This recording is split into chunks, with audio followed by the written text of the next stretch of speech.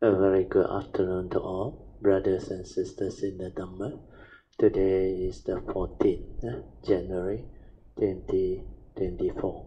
So we'll be continuing our sharing from this book, the Heart Sutra. We are at page 7.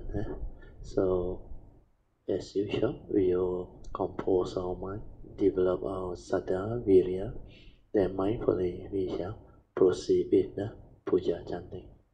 南无本师释迦牟尼佛。南无本师释迦牟尼佛。南无本师释迦牟尼佛。南无观世音菩萨。南无观世音菩萨。南无观世音菩萨。南无阿弥陀佛。南无阿弥陀佛。南无阿弥陀佛。南无弥勒佛。南无弥勒佛。南无弥勒佛。南无普贤菩萨。南无普贤菩萨。南无普贤菩萨。南无地藏王菩萨。南无地藏王菩萨。南无地藏王菩萨。南无佛菩萨。南无佛菩萨。南无佛菩萨。อะระหังสัมมาสัมพุทโธภะคะวะพุทธังภะคะวันตังอะภิวาเทมิ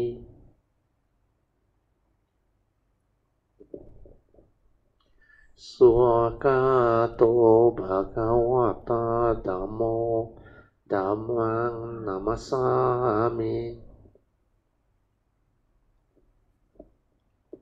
สุปฏิปันโนภะคะวะโตสาวกสังโฆสังฆังนามามิ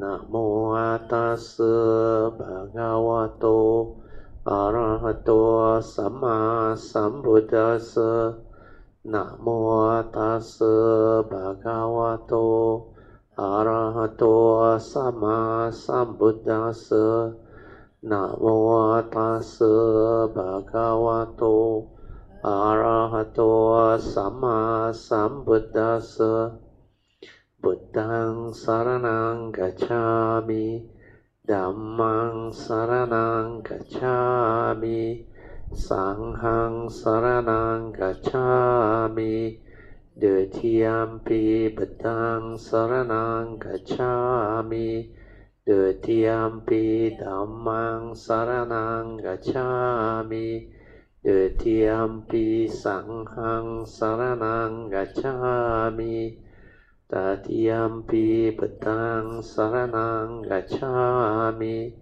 Tatiyampi Dhammang Saranang Gacchami Tatiyampi Sanghang Saranang Gacchami Panati Pata Veramani Sikkhapadang Samadhiyami Adina Dana Veramani Sikkhapadang Samadhiyami Kamesu Miccācara Veramani Sikkhapadang Samadhiyami Surameraya Majjapamadatthana Veramani Sikkhapadang Samadhiyami Sadhu Sadhu Sadhu.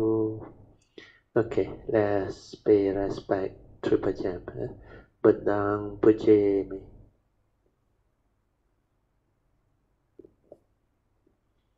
Dhammang Pujemi Sanghang Pujemi. We shall continue with our second lesson of our Heart Sutra Dhamma Sharing. We are at page 7.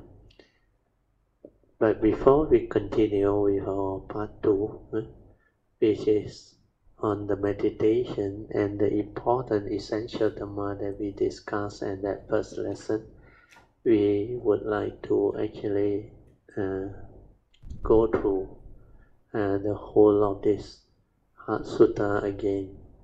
This is our, I think, for the long review session. This is the second time we are going through it. So for those who intend to develop a strong foundation of the Buddhist teaching, especially the Theravada tradition, if you want to form a strong base and develop good understanding of the Buddhist teaching, which is the teaching as taught by Sakyamuni Buddha. So this long version of the sharing of this Heart Sutra book is very important, very useful, especially for those who intend to attend the retreat at the end of the year. This year is tentatively we plan it for August 2024. So you can have a strong basic foundation of this Buddhist teaching or the Buddha Dhamma as taught by Sakyamuni Buddha in the Theravada tradition. Then it will help you a lot.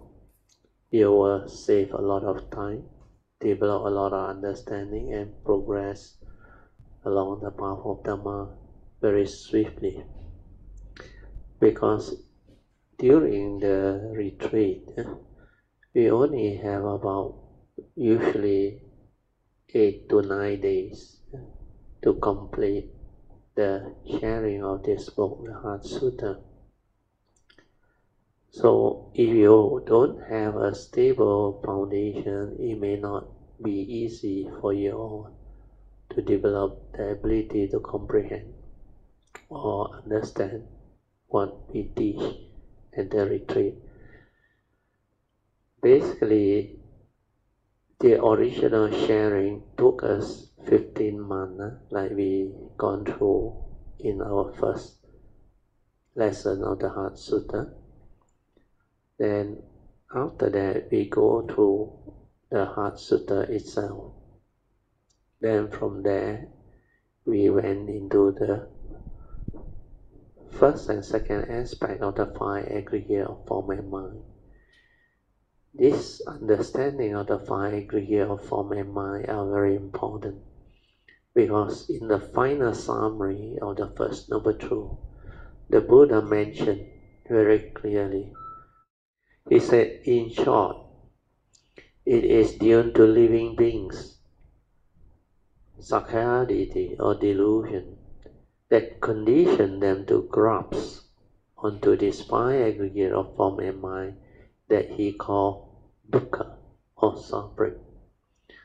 So if that is the case, we need to inquire, what are these 5 aggregates of form and mind? That's why when I teach, I come out with the 2 aspects.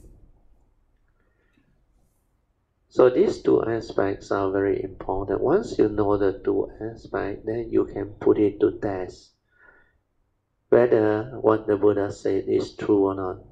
Whether when you grasp and cling onto this 5 aggregate of form and mind, or for our case is the human being, whether there is suffering or not.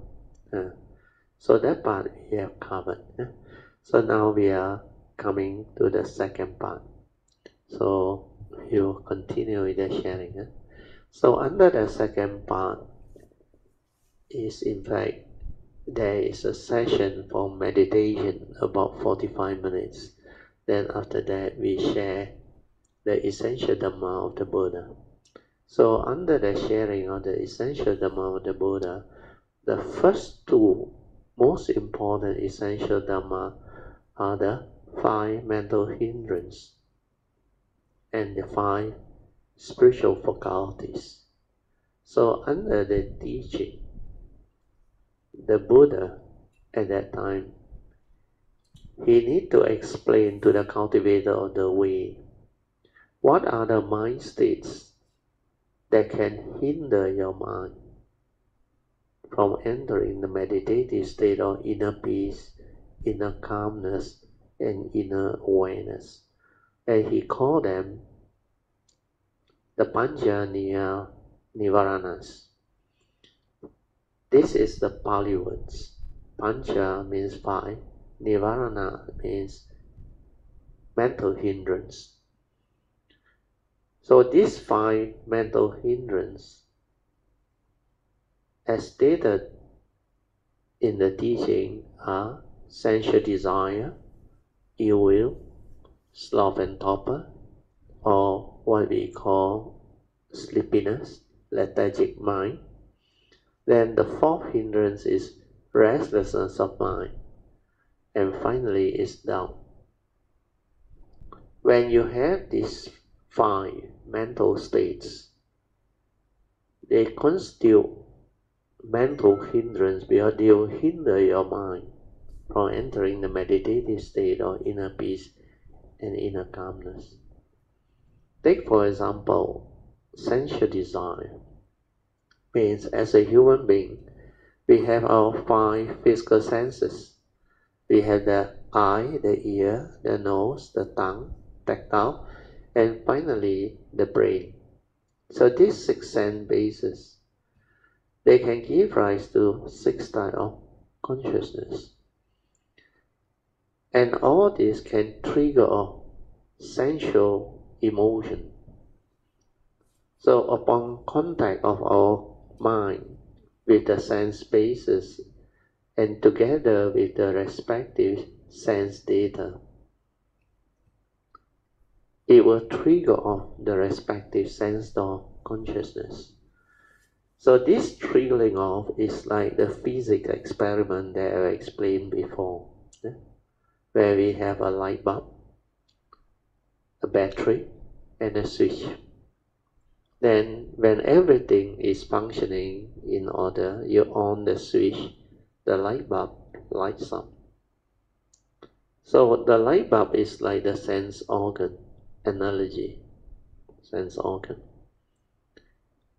Then the switch is to make contact. Then the battery is the power source that gives energy to the circuit. Then the lighting up is the equivalent of us becoming conscious. That's why upon contact, consciousness arises. So we can give rise to seeing consciousness. Means we can become conscious of what we see through the eye organ. Then conscious of what we hear through the hearing ear organ. Then conscious of smell through our nose, tongue, taste through our tongue, then tactile through our physical body surfaces, then mental consciousness through our brain. Where basically our brain is an organ by itself. It has all the memories. So whatever you accumulate as memories, they are all of your views, opinion, conditioning, knowledge, and even life experiences, good and bad. So all these are memories.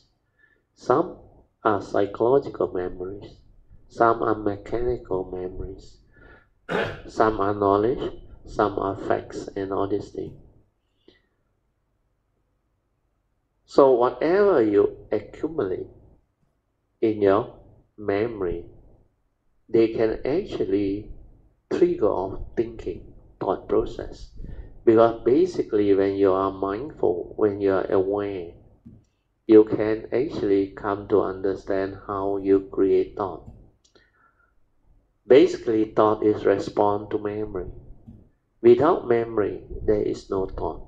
That's why the newborn baby, before they have any accumulated memory in their brain, they are very cute, very sincere, very naive. There is no memory. That's why they cannot create thought.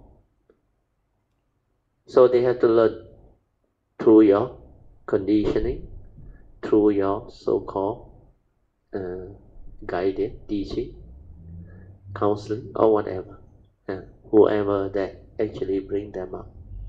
So they use their senses to observe and learn.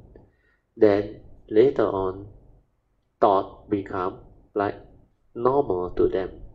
So that's how, as a living being, for our case as a human being, we develop this brain through conditioning since birth until now.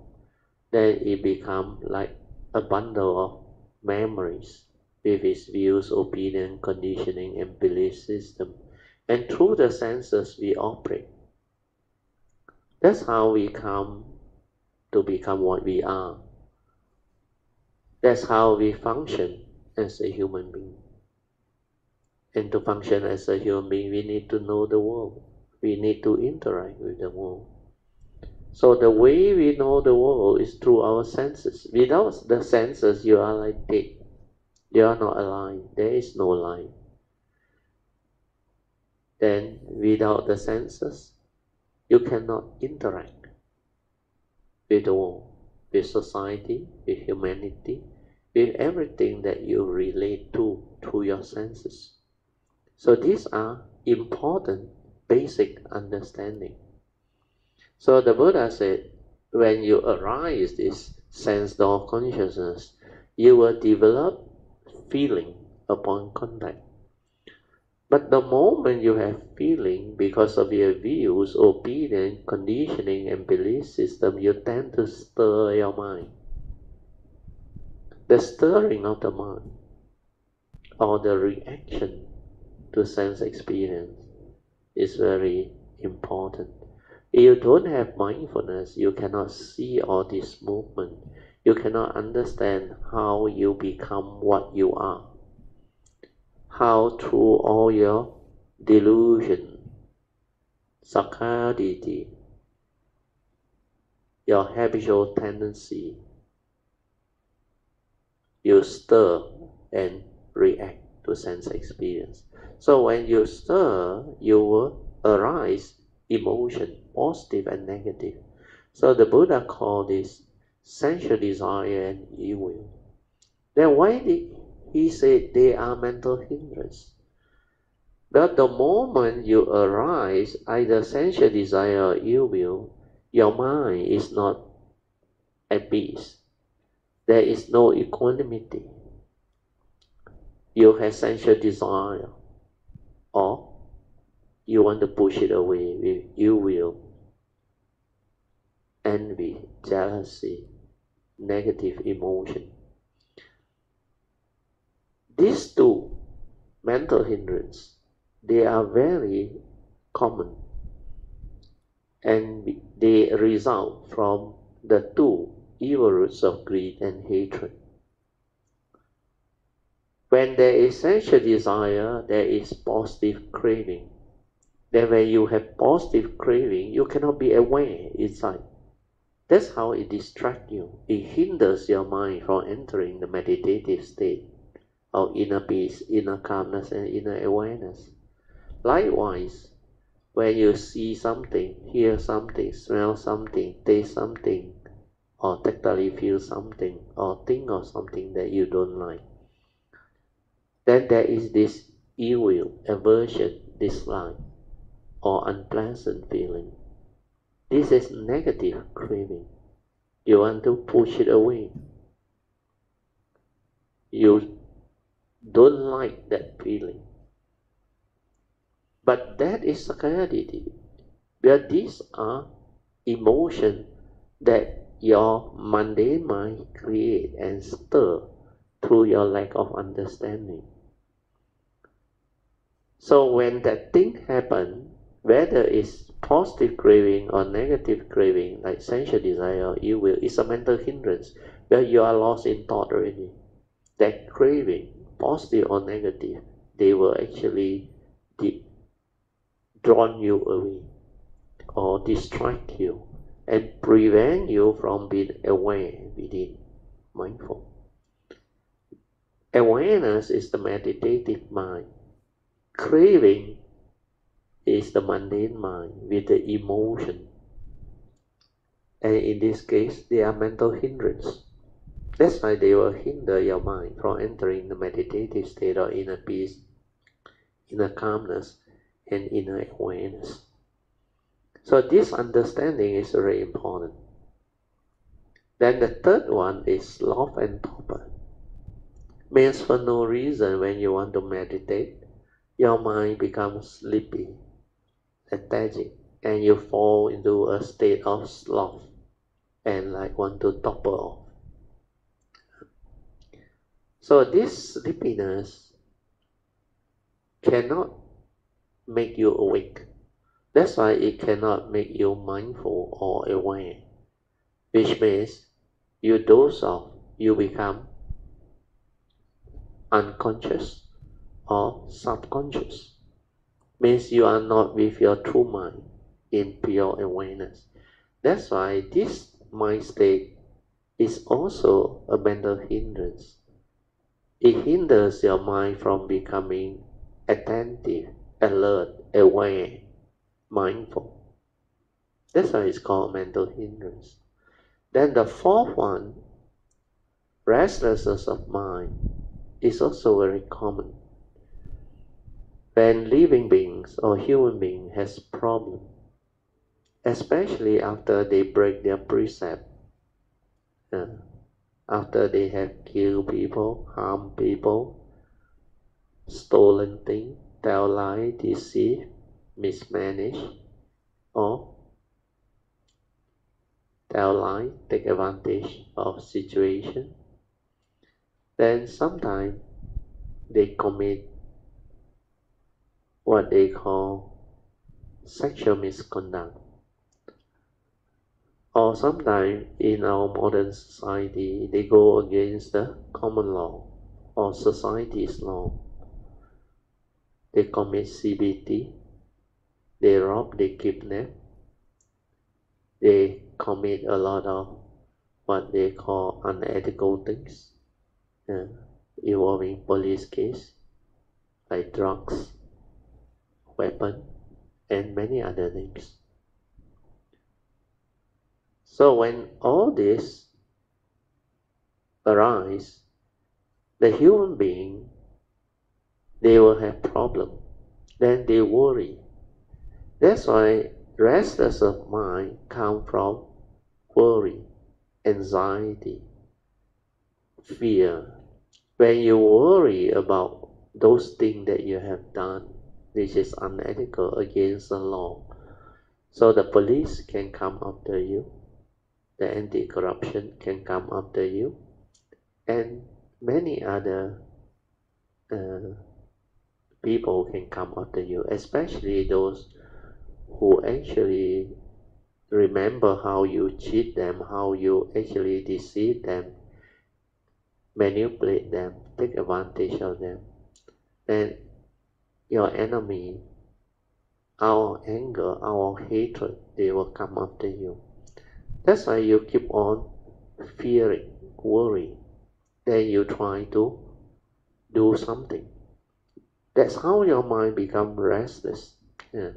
In fact, under the teaching, the Buddha did mention restlessness of mind can happen when you have to confront the first noble truth reality. The first noble truth reality, as taught by the Buddha, which I will go through afterwards, because I have to cover the Four Noble Truths before we go into all this teaching further. But before I cover the Four Noble Truths, I have to come to these five mental hindrances first. So under the first noble truth, the Buddha proclaimed there are 8 conditions or realities of life and existence that living beings have to confront if you live life long enough. And when you confront them without the understanding of the Buddha's teaching, suffering will be the result. That's how powerful the teaching is. So the first 4, the Buddha said, is birth, old age, sickness, and death. Normal human being may not see the danger of these 4 realities, But for those who have gone through life, lived life long enough, you will start to understand the danger of birth, old age, sickness, and death. So most people will worry about their body becoming old, becoming sick, or receive injury and pending death. Especially nowadays with a traumatic disease or those things. So whenever you go through aging, when your senses are failing you, when you become like very weak, no longer in your youth, your senses are all starting to deteriorate and failing you, and you cannot have the normal type of youthful life anymore. So that one creates suffering in a living being. So how do they suffer? They have fear, they have worry, they have anxiety, they become sorrowful, they attach and cling to many things. This is how it happens. Then after that, the fifth reality is separation. Separation can happen in many ways. Through death, through calamity, through riots, war, or nature's disaster.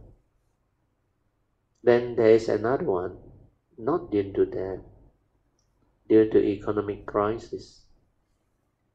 All your possession, things that you cling on to, hold on to, can be your loved ones too. When there is an economic crisis or major calamity, then there can be separation. Means you make one wrong call, decision, it can be your investment or involving your possession. You can lose them all. Then the other one is separation due to relationship failure, especially married people. When there is pending misunderstanding leading to divorce and all the other related anger, hatred, envy, jealousy, leading to separation, or what we call divorce in our modern society. Then even for younger people who may not be married, but relationship failure can also lead to envy, jealousy, or what they call emotional, negative emotion that can be very, very traumatic and severe. So being jilted is one of the possibility. Then the other reality is when you are with people whom you don't like, the Buddha said.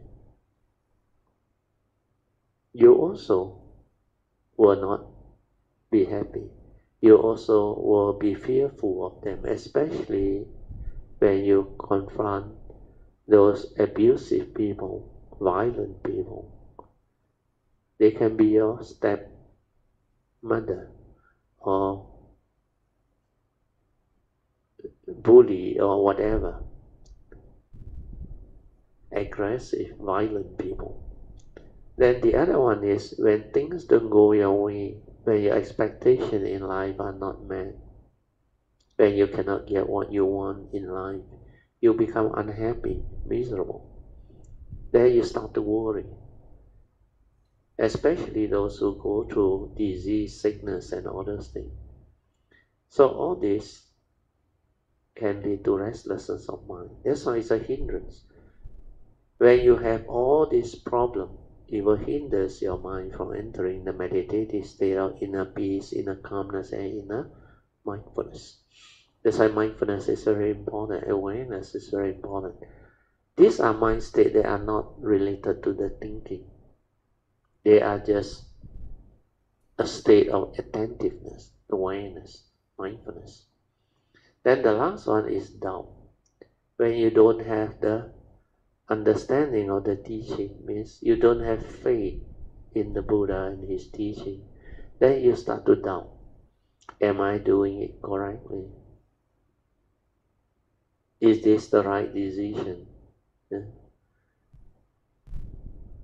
How am I going to continue with my life if all these things doesn't turn around? So all this create mental hindrance, because when there is doubt, you cannot have faith. It can only be either or. So when there is no faith, the mental faculty is very weak. Restlessness coupled with doubt is the worst. Then it will bring about tremendous emotion fluctuation within your own feelings. So when this happens, it will develop what we call depressive thought process, suicidal thought, depressive thought, cocoon of fearful thought. Fearful thought is the one that actually triggers depression. Yeah. Fear of death, fear of losing your loved one, yeah. Fear of not getting what you want. There are so much things in life that can trigger intense fear. Even fear of losing your job, fear of reputation being affected, yeah. Then fear of war, calamity, and all those things. So these are the reality. That's why the mental hindrance, when you understand, they are very real. So the Buddha's teaching is very simple. You see, these 5 mental hindrances are very common in humanity. Before you know the teaching, before you develop the understanding of the Buddhist teaching. So in the teaching, the Buddha said, in order to overcome these 5 mental hindrances, you need to cultivate the opposite 5 spiritual faculty, which is under part 2.1. The opposite 5 spiritual faculty of Saddha, Virya, Sati, Samadhi, and Panya. These are Pali words. The equivalent English words are in bracket. Saddha means faith in the Buddha and his teaching. Virya means spiritual zeal or tenacity to go this way. Sati means mindfulness or awareness. Then Samadhi means collectedness of mind or unwavering mind. And Panya is wisdom. Once you have these 5 spiritual faculty, then like the word spiritual faculty, it can allow you to understand spiritual teachings to overcome the mental hindrance. Now I will start to share with you. Once you have Saddha, what happened when you have faith in the Buddha and his teaching? Your doubt no more. Your restlessness of mind also no more. Because without faith, you become restless, you have doubt. So the last 2 mental hindrances is gone. Then when you see the importance of this teaching, the Buddha's teaching, and how wise and virtuous the Buddha is, means your faith in him become unshakable. Where you can say during the time when the Buddha was born, 2,600 years ago, he is the wisest and the most virtuous living being ever to be born. And to have him as your guide and your teacher, you will have a lot of faith in him. You not only have faith, you will have a lot of gratitude towards him.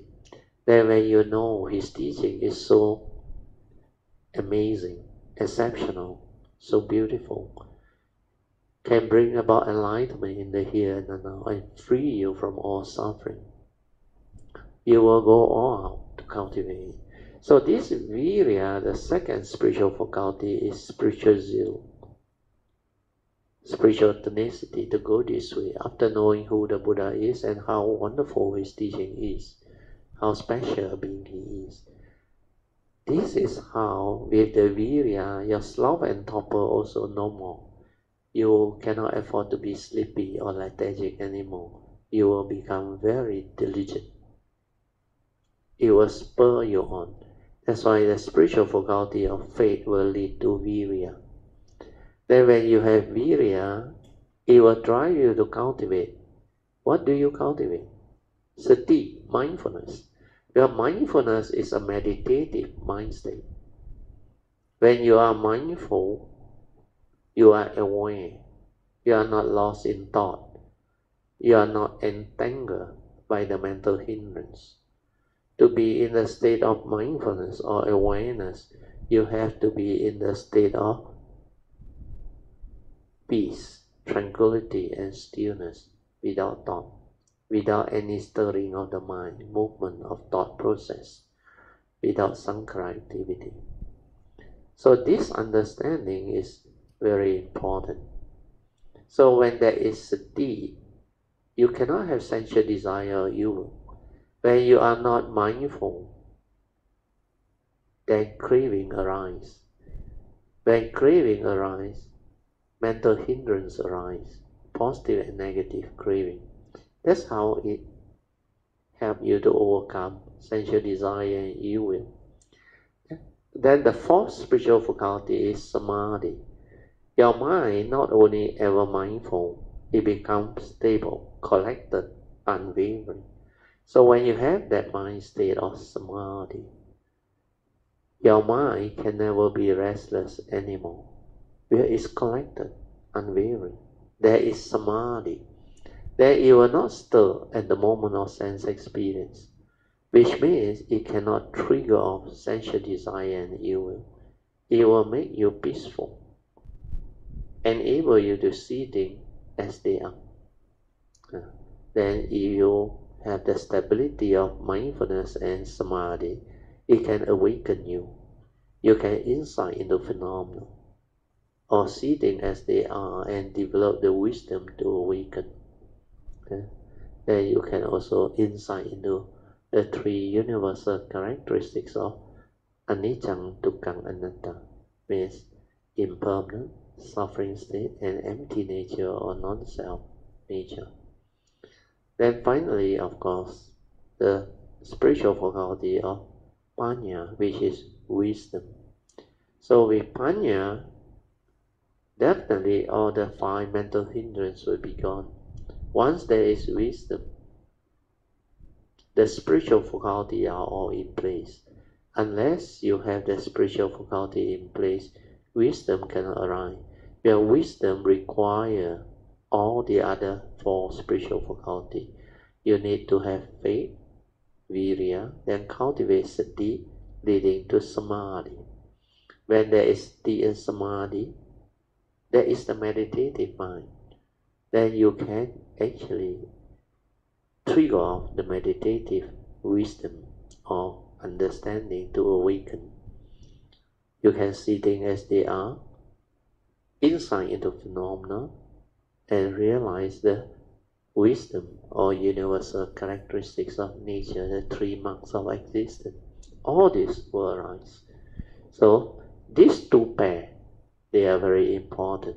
Okay, so now I can go into the essence of the Buddha's teaching. Under this Buddhist teaching, the most important understanding is the essence of the Buddha's teaching. He called this the Four Noble Truths. So now I will write on the whiteboard so that you can start to have a revision of the Four Noble Truths to enable you to understand the teaching more deeply. So these Four Noble Truths, they are the essence of the Buddha's teaching. Why are they called Four Noble Truths? They are called Noble Truths because according to the Buddha, these are truths that can lead to enlightenment in the here and now.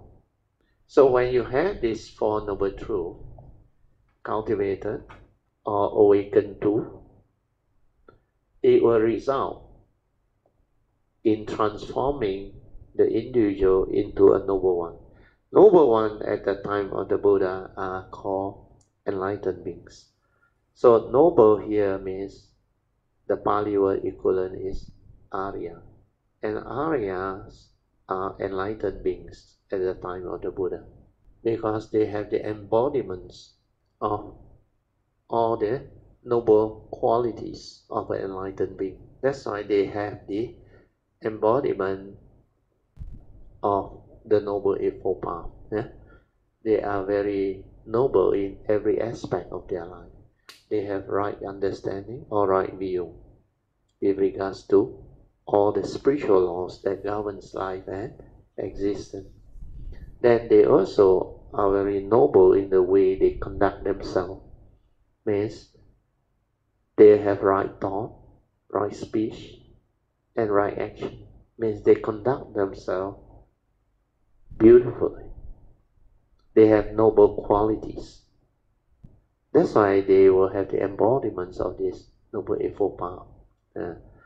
Means the way they communicate with action and speech and the way they think, they are very noble in all aspects based on their wisdom and understanding.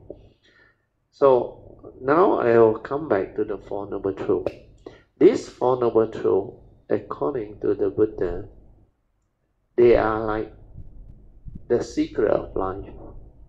Because all of life, whether it's mundane or supramundane, can be explained by this Four Noble Truths. In fact, this Four Noble Truths is the summary of all of life understanding, covering both mundane and supramundane. So this is the beauty of this teaching. So when a being that has this capability to actually summarize all of his enlightenment understanding into just Four Noble Truths, he must be the real one. Otherwise, he can't. So I will now go into the Four Noble Truths. The first Noble Truth. So the Buddha called this the Noble Truth of dukkha. In our common language, we call it suffering. So like what I explained just now, the Buddha just proclaimed this truth. And this truth, according to the Buddha, there are 8 realities of life and existence. So basically, this one is explaining to us the 8 realities of life and existence. Whatever you do in life, in existence, they can never be apart from these 8 realities. It covers everything. So this part covers all of our mundane existence and activity. Whatever you do. Then after he proclaimed this Noble Truth, he continued the second Noble Truth. So the second Noble Truth, the Buddha explained the cause of arising of this dukkha. And he said it is due to your craving. So there are 3 types of craving. Sensual craving, craving to be, and craving not to be. In Pali, it's called kama tanha, bhava tanha, and vibhava tanha. Okay? So craving, here there are 3 types, which I have already stated.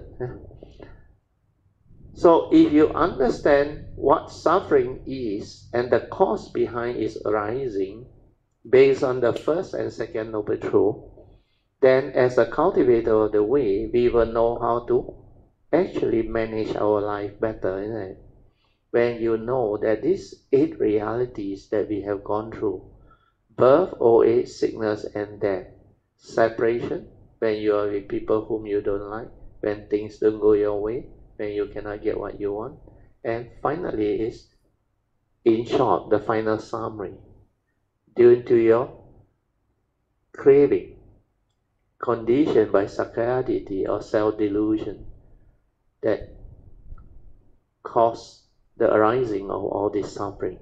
So when you know craving is the cause, we have to understand how craving operates. That's why we have to look at kama tanha, sensual craving, then craving to become, and craving not to become. And these three things are very common in life.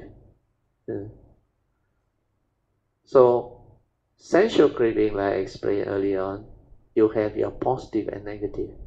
Then craving to be, when you want to become something, somebody, maybe promoted to your job or whatever. So this type of craving for politician is, of course, climb the political ladder. For career or corporate situation, it is to climb the corporate ladder or the career path and other things.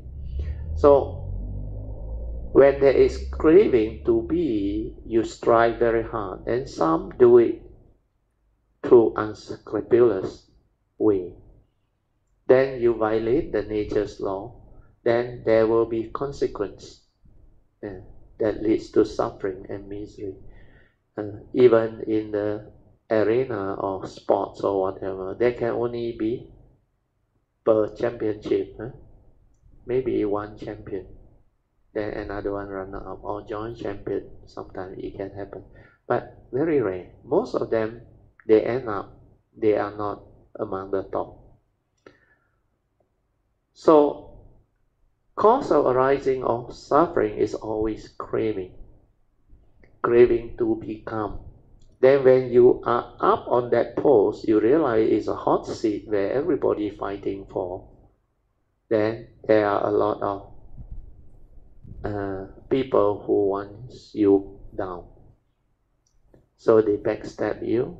They actually try to scheme and plan to bring you down. They call it politics, office politics, social politics, or whatever. So when that thing happens, you find it so tough, that seat so hot, you try to give up. You say, craving not to be, you don't want to become that one. Then some is suicidal thought. Your life becomes so difficult, so tough. That's why this suicidal thought will arise. When suicidal thought arises, there is craving not to be. That's why you want to end your life. So all these are in the teaching. And these are the realities of life and existence.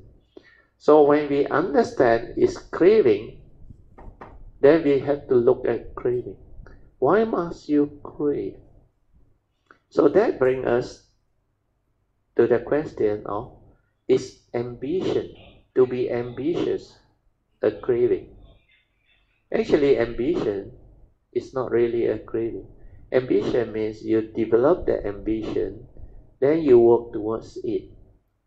You know there is a way to lead to the ambition.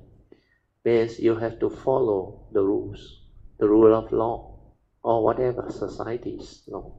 So when you have ambition, it's not a craving. Means it's like virya. You work towards it. Spiritual zeal. You work towards the spiritual cultivation.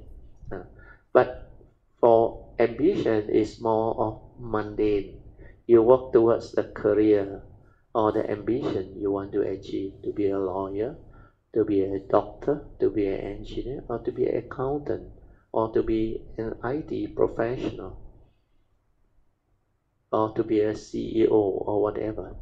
So all this can be understood and worked upon, as long as there is no craving or desire by not following the rules.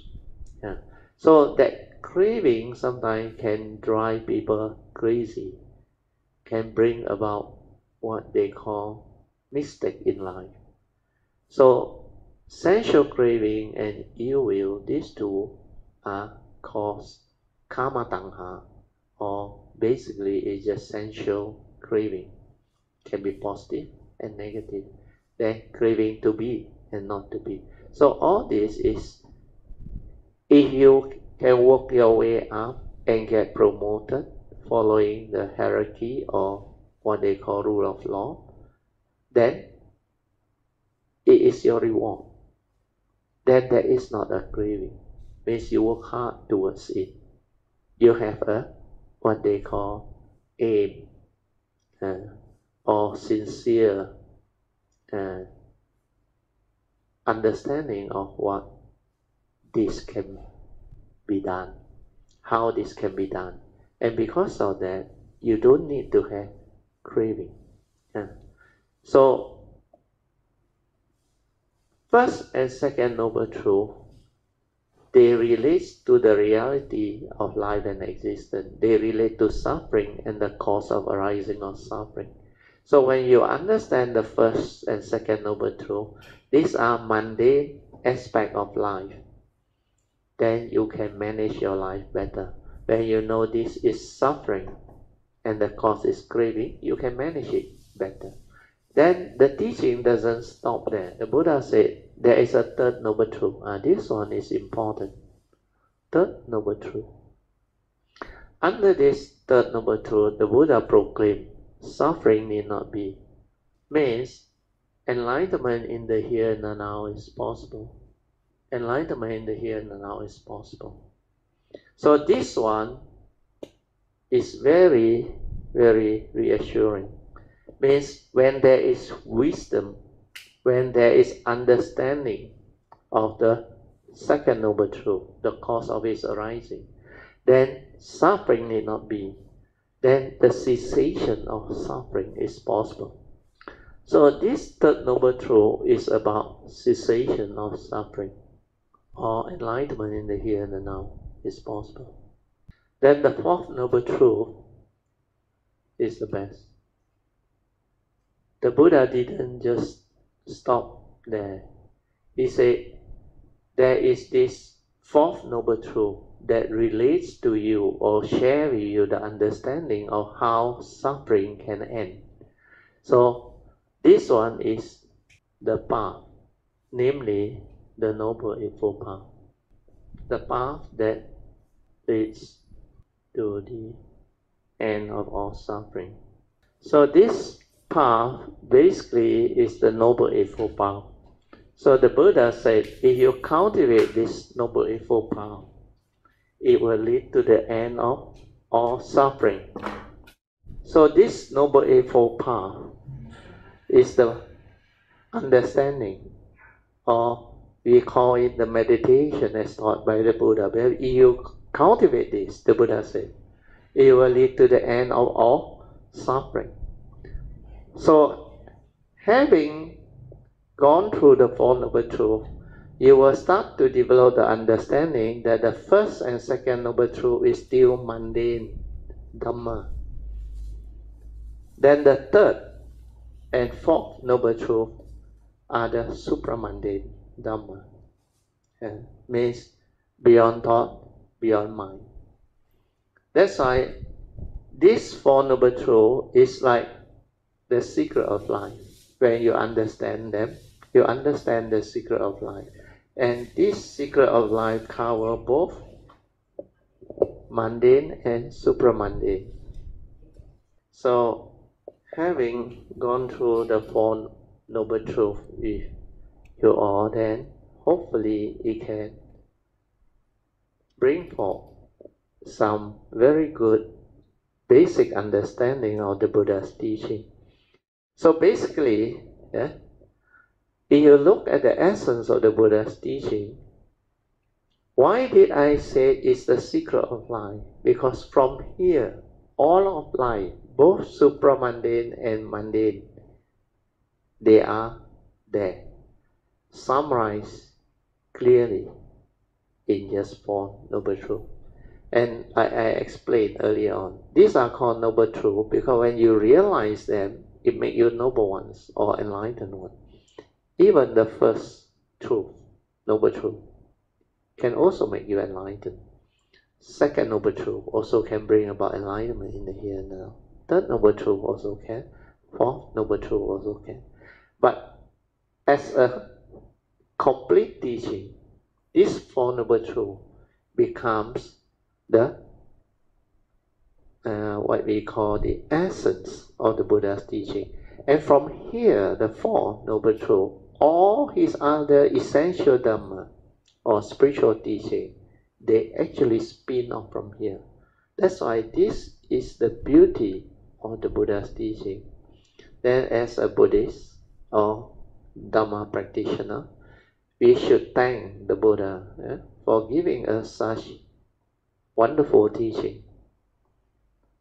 Not only explain to you the secret of life, it enables you to develop the wisdom to understand life, then to awaken and become enlightened beings. Then when you become an enlightened being, you can live the life of an enlightened one. That's why there are 3 phases of Dhamma under his teaching. The first phase is Pariyatti. Pariyatti is the learning of his teaching. After you learn the teaching, under phase 2, the Buddha said, you have to develop the cultivation of it. So the cultivation of the teaching under phase 2 of Dhamma is called Patipati. From Pariyatti, you move on to Patipati. So after you have put this teaching into cultivation, then you will realize enlightenment in the here and now. Then you can realize the third phase of Dhamma, which is Pativeda. You get to reap the fruit of your hard work, to live the life of a noble one or an enlightened one. So these are the benefits that the cultivator of the way will develop. So hopefully, with this explanation, more and more Dhamma practitioners or Kayamitas who are still going through the understanding aspect of this provisional teaching as taught by the Buddha to the Theravada tradition can be developed with much more faith and understanding. And when you have this base, then you can follow much clearer or much better later on when I go through the Heart Sutra. Because this Four Noble Truths, at that time when I was sharing, I already shared before the Heart Sutra class. So that's why during the Heart Sutra class, this part of the sharing and teaching was not included or recorded. But now, since I have the time, I'm going through it over a longer period, I can repeat this and cultivator of the way or Dhamma practitioner can develop the understanding of it. Okay, we go back to the note now. So under part 2, we have covered the first part, 2.1, the 5 mental hindrances I have gone through. Then 2.2 is the opposite 5 spiritual faculty that can help you overcome the mental hindrance.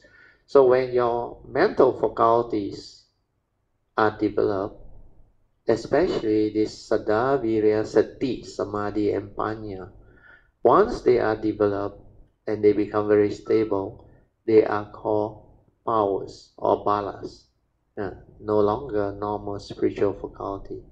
Then after that, we have the third essential Dhamma, the 5 daily contemplation, or what we call the 5 daily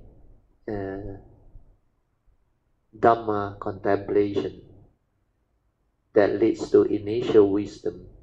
This one, the Buddha advised the monks and the devotees to contemplate on them every day. So now we go through. So as a cultivator of the way, we need to reflect and contemplate. But these 5 daily contemplation, they are very important for us to develop the initial wisdom. So let us go through it. The Buddha said, this body of ours is of the nature to grow old, decay, or go through aging. For it has not gone beyond old age, aging, and decay. Then the second contemplation is to contemplate that this body of ours is of the nature to be diseased and to get sick, for it has not gone beyond disease and sickness. So this one you can also include injury. Injury. Then the third reflection is this body of ours is of the nature to die, because it is not an eternal entity. It's just a phenomenon, or what we call not a permanent unchanging entity. That's why it's of the nature to die, for it has not gone beyond death. So these first three, we can actually shorten it to become one. We can just include all these three. So normally under my contemplation in the early days, I do this. This body of ours is of the nature to grow old, get sick, and die, for it has not gone beyond old age, sickness, and death. So the reason being, this physical body of ours is made up of the four elements, understand? And these four elements, there is no knowing, no life. So how can it be you? So these four elements, they come from nature. They go the way of nature. That's why it's of the nature to grow old, get sick, and die. And these are nature's phenomena, based on nature's law, which are dependent, originating, condition arising, causal phenomena. So because of that, the message given by the Buddha is not to attach and cling to this physical body. That is not really you. Where this one is just elements, the four elements. The four elements of earth element, which is part of it. Then water element, which is apo. Then we have the heat element, which is tejo. Then we have another one, which is vayu, or we call it the wind element. So the way the Buddha actually summarized the physical entity into four elements is to simplify the understanding. Because as modern scientific students, we know that there are a lot of elements. Through chemistry, we have discovered a lot of elements. But we are not interested in going into such detail. We got no point. Basically, the four elements that the Buddha subdivide into cover all form of physical forms, or we call it the physical rupa. It's generally all elements has these four components. Then after that, the fourth contemplation is also very important. This is the reality of separation. Where all this, if you slowly develop the understanding, you will trace back to the first noble truth reality that I mentioned just now. The first four is birth, old age, sickness, and death. So this contemplation, first three, cover old age, sickness, and death. So like the Buddha said, when you realize that this body is not a permanent unchanging entity, then you will not attach, cling, and grasp onto it. Because it goes the way of nature. It's of the nature to grow old, get sick, and die, like we contemplated. So do not be deceived, do not be deluded. This initial wisdom is very important. If it's not me, then why do I worry about it getting old, getting sick, and die? But there is one more aspect of the teaching which people didn't really pay attention to. Even though this physical body of ours is not a permanent unchanging entity, doesn't belong to us, but it is related to us. karmically, where this physical body is karmically conditioned out for us to come to this existential world to perform the function of a human being or living being. So this physical body is a vehicle for us to come to this existential world, to live life, to go through life, to experience karma, and do whatever that we need to do while we are here. So understanding this is very important, even though not real, impermanent, go the way of nature, lead to suffering. But when you have the wisdom, you can actually understand it's related to you. And then the other aspect is the fifth contemplation. The Buddha said, even though this physical body or so-called human being is not you, but he said, each and every one of us, we are all born of our karma, heir to our karma, conditioned and supported by our karma, and we are what we are because of our karma. So understanding this is very important. It may not be you, but it's related to you karmically. So this form of mind, or so-called human being, is actually subject to the law of karma. That's why you are born of your karma, heir to your karma, conditioned and supported by your karma, and you are what you are because of your karma. So your life, you look at this fifth daily contemplation, you will know almost 99.999% is all dependent on karma.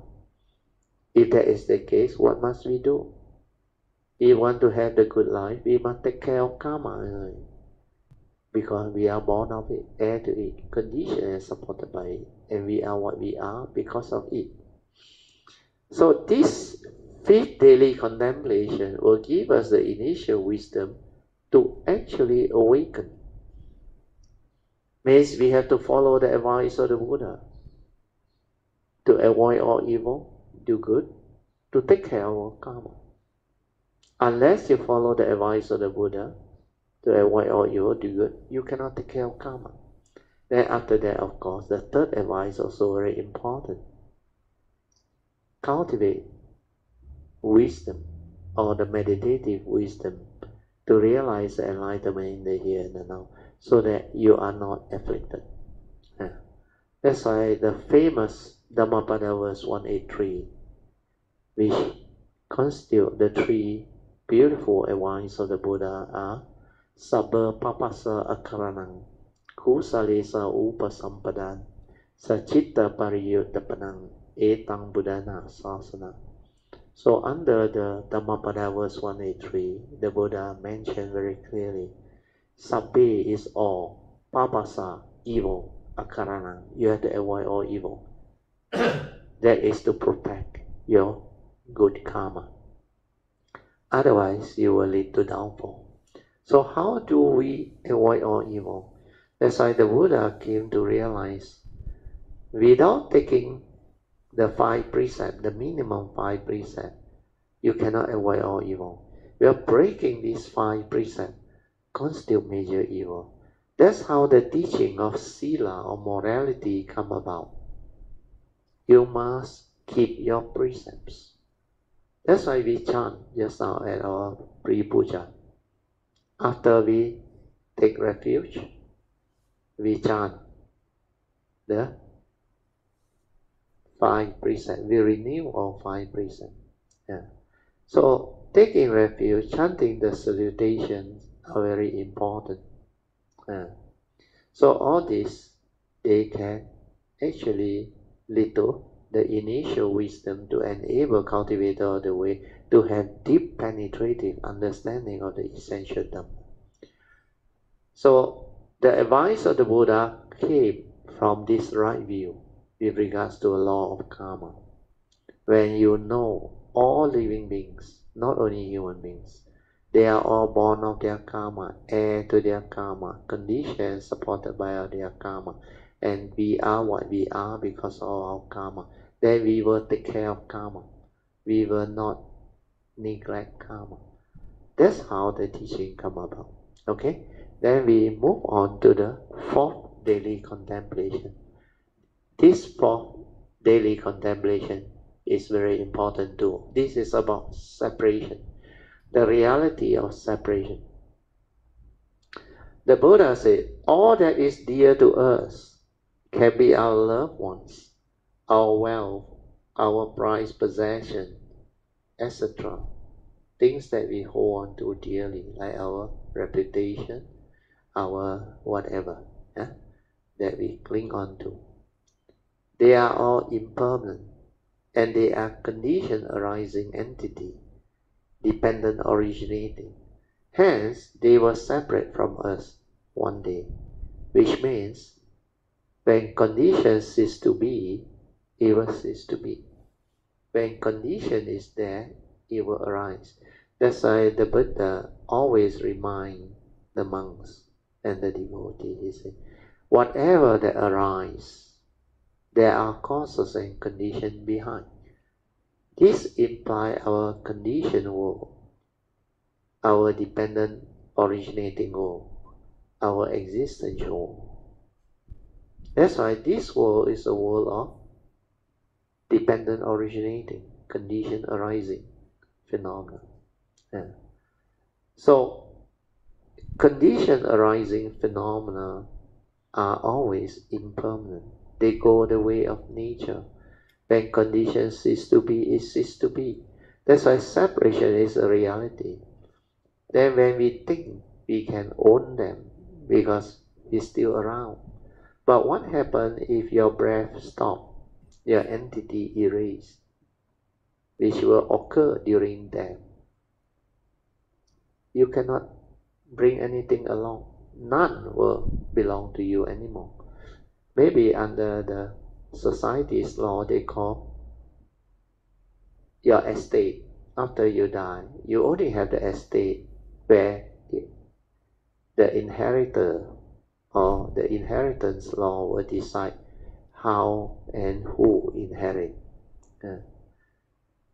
So either way, when conditions is to be means when there is no more condition for all these things that you cling on to, hold on to, like your loved ones, your wealth, your possession, your property, your reputation, or whatever, which you think you own, even all the antiques, everything, your house.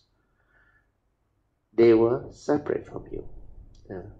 That separation can happen in many ways, through calamity, through nature's disaster, or through economic crisis, or through death. So all these are the contemplation. So when you contemplate this, means you develop the initial wisdom to confront them, where they are all dependent originating phenomena, condition arising, causal phenomena, not a permanent unchanging entity like your own physical body. They don't belong to you. That's why it goes the way of nature. That's why when nature's conditions separate, everything will separate.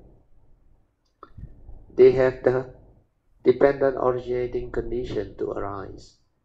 Then as long as the supporting conditions are still there, it will sustain itself like it exists. Then when the sustaining causes and conditions no more, it will cease to be. So to develop the wisdom is to silence your mind to observe all this and witness the arising and passing away. To see clearly the law of dependent origination of paticca samuppada. That's why without mindfulness you cannot understand all this. You cannot see all this.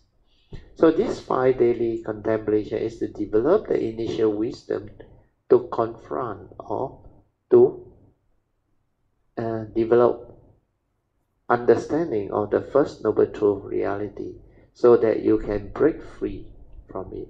Okay? So we finish the first 3, what they call essential Dhamma. Then we go on to 2.4. 2.4 here is to make clear the meaning of craving, meditation, and attachment or clinging. So craving means your desire or your wanting. So when you crave means you want those things. So wanting things means sensual desire. Your way. Then the other one is when you react, when you cannot get what you want, react to, is equivalent to craving leading to suffering. When things don't go your way, when you cannot get what you want, suffering will be the result. When your expectations in life are not met, suffering will be the result. Then meditation, there are 3 types of wisdom. First is through listening or hearing the sutta. Nowadays you can include reading. Reading can also be added. In the time of the Buddha there is no writing, so no reading. Now there is writing. Then the second type of meditation is the second turning wisdom. We call it contemplation, reflection, and inquiry. That one, under the teaching, they call it Chintamaya Panya. The first one, listening to the sutra or hearing the sutra or reading up the sutra, is called Suttamaya Panya, wisdom born of listening or reading up the sutta, the discourse of the Buddha. Then the third type of wisdom is called Bhavanamaya Panya, wisdom born of Bhavana, means the direct seeing, sati, mindfulness, the meditative discipline, leading to awakening. So these are the 3 types of meditative understanding. And the last one is attachment. So this attachment also can mean craving, can mean grasping, clinging, desire, etc. So once you have attachment or craving or grasping and clinging, means you have delusion. Sakkayaditthi, self-delusion. You think you can own things. You believe you exist, you are real. All this will condition suffering. That's why craving is the cause of suffering. Okay, so we finish, yeah? So at least we finish this page. Then next session we will go to chapter 2. Okay, we stop here. So now we can have our 45 minutes of meditation, awareness-based meditation. So this awareness-based meditation, like I explained, is very useful, very important. It trains you to develop the 4, what they call awareness within. This awareness within is very important. That's why it's called awareness-based meditation. So there are 4 support to bring about this awareness within us. So like I explained before, the first support is just learn how to relax, both body and mind. Completely relax and be at ease. When you relax, you don't think, no thought, nothing. Relax.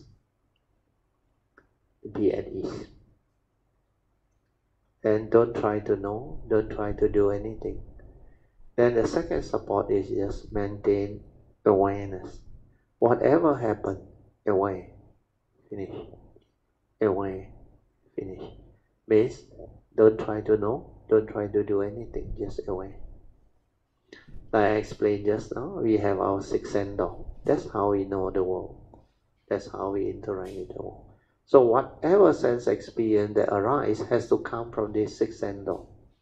So maintain awareness to become aware at whatever arises within the 6 sense door. Whether it's a perception, or whether it's a sense experience. Just aware. Finish. Don't allow it to carry through. Don't after perceive, react and stir your mind and create more thinking and emotion. Don't. If you do that, you will become heedless, lost in thought. So the second support of being just aware is very important. That's why relax, maintain awareness. Then after that, stabilize the awareness. Means let that awareness training continue until our awareness stabilize. Yeah. When you can do that, you become beautiful. Then you will experience a transformation in you, in your mind state. All of the heedless thinking that you have developed while you are living life, before you have the ability to be mindful in the midst of life. All this Sankara activity or thinking, born of the mental hindrance and habitual tendency, they will actually slow down, slow down, slow down, and finally cease. Then you will experience a very beautiful state without thought. Who are you? What are you? Realize that state. The state of no thought, no Sankara activity, nothing. But there is a nature inside there, the awareness nature that is just aware. And that one is your true mind, your silent mind, your awareness, pure awareness nature. Stay with that. When you can stay with that, you will progress. You will develop good understanding of life. You will come to understand clearly who are you, what are you, and how you function as a human being. Okay? So maintain this training. The fourth support is trust. When you have the stability of mindfulness, then you can do trust. Yeah. Then for those who are familiar with your meditation object, can be anapanasati or rising, falling, or whatever it is. If you find that useful, you can also make use of it. Yeah? What is important is to silence your mind and develop the mindfulness of the object of meditation that you are with, like anapanasati.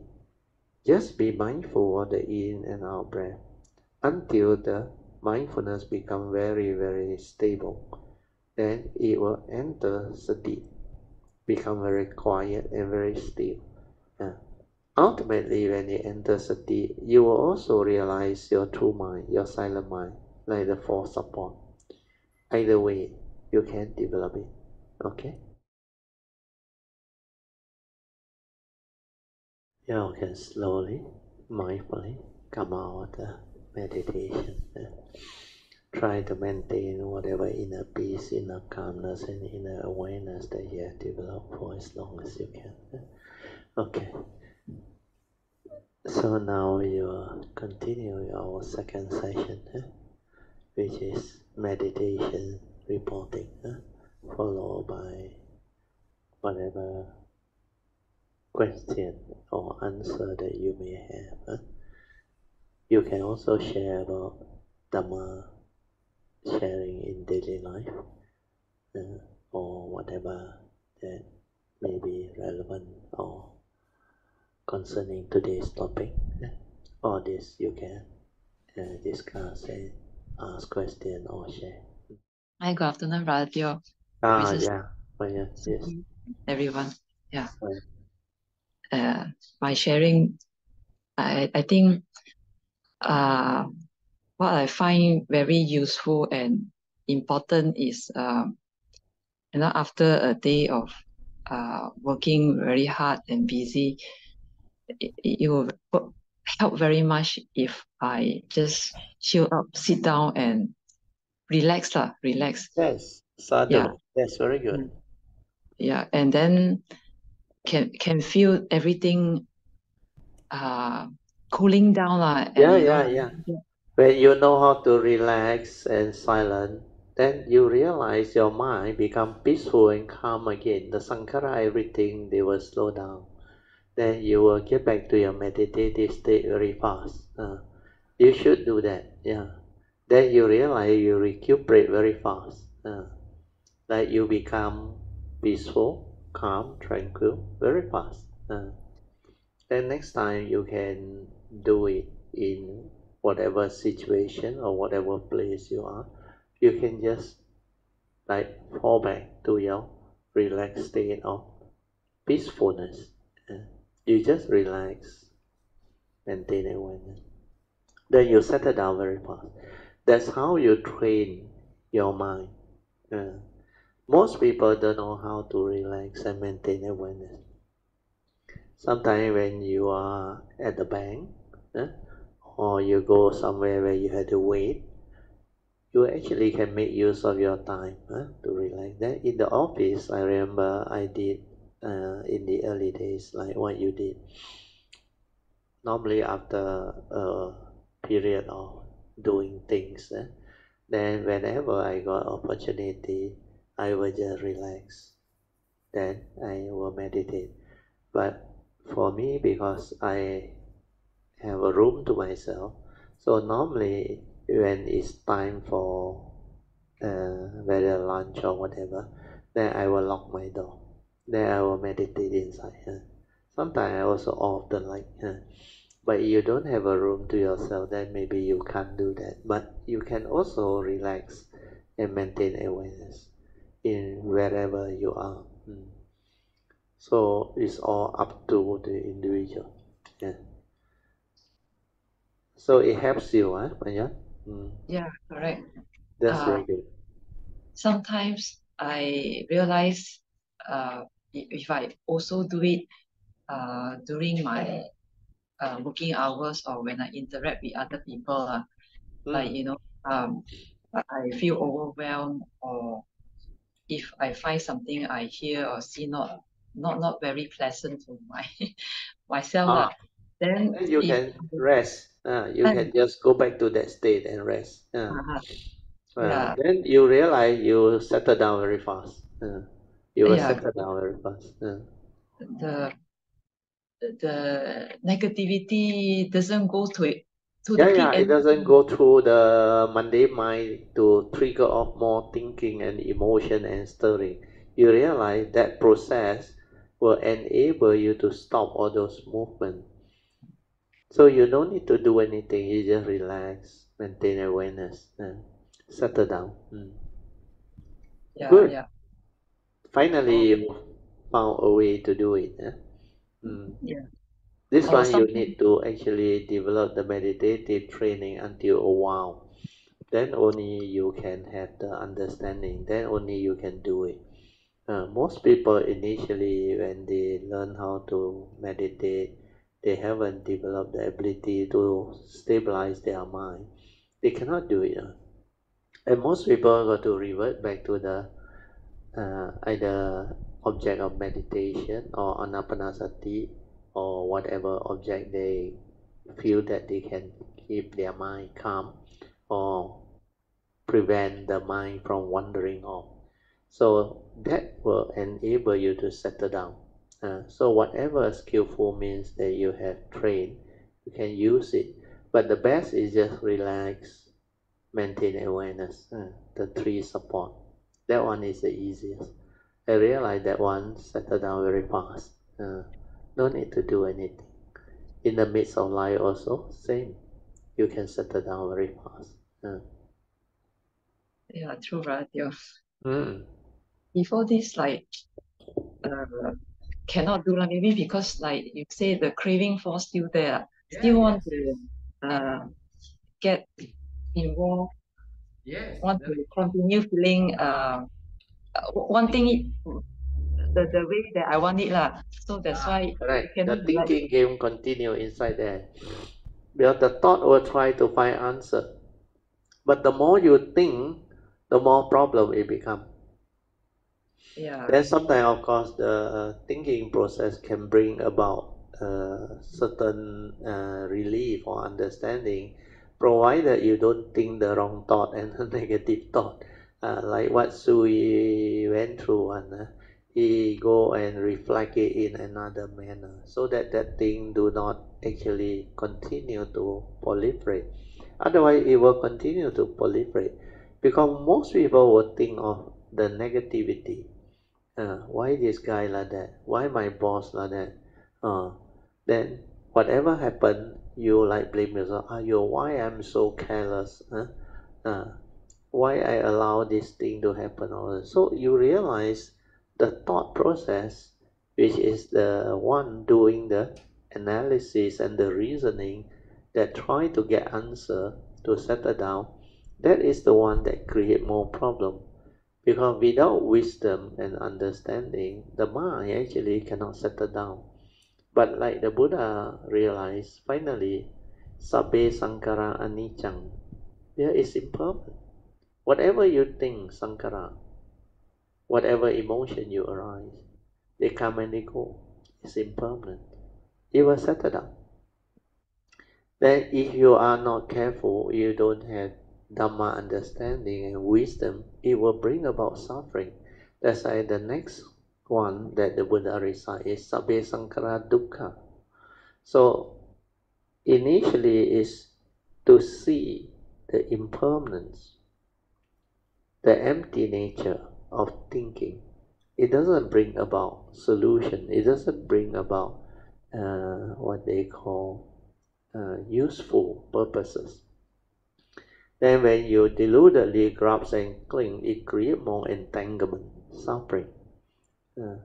And because of that, finally, when the cultivator of the way awaken, realize the truth, then they realize all of Sankara is like that. Impermanent, leading to suffering. Then why think? Why reason? Why create? The most beautiful, tranquil state is the meditative state where there is no thinking. That's why you relax, maintain awareness. Then this mundane mind will slow down and return to its original state, which is the true mind, tranquil mind, without thinking. So that state, that pure state, the pure awareness nature is what you need to develop as training, so that you can stabilize it. Because once you are in that state, the tranquil, silent mind in the state of awareness, or what we call sati, means mindfulness, then there is no thinking, no emotion, no views, no opinion, no habitual tendency to stir the mind. That's why all those Sankara activity, movement, they are the one that obscure our pure awareness nature and prevent us from being aware, prevent us from entering the meditative state of inner peace, inner calmness, and inner awareness. So now, going back to what we shared earlier, the 5 spiritual faculty to overcome the mental hindrance, you check all 5, they doesn't involve thinking. Like the faith, Saddha. The faith, once you have, it is a very calm and composed state.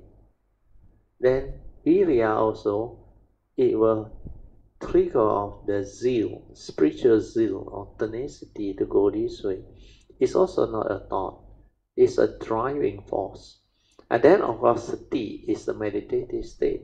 That's why when you are in sati, it's just like what you did. Relax, go back to the quiet state. So that is the training of the mind to be aware.